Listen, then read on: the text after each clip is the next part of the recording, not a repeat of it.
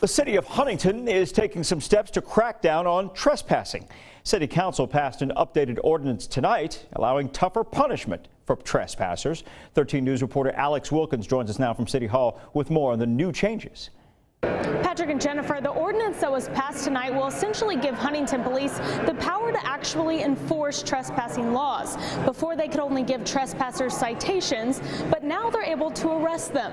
The item is approved. This is important for the community because we can't have folks just going in and squatting in houses that are not inhabitable. Huntington police say the old method of writing tickets was not effective. It wouldn't stop trespassers, and many would come right back after officers left. We had examples where folks would go back into the house, and time after time we would write citations, and they just did not respond to that. So now we will arrest them.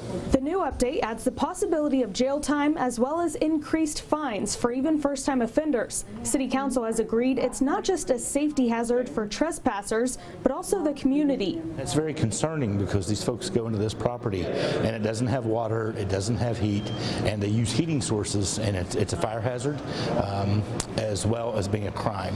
One of the council members summed it up like this. She said the problem has always been unacceptable, but now it's illegal.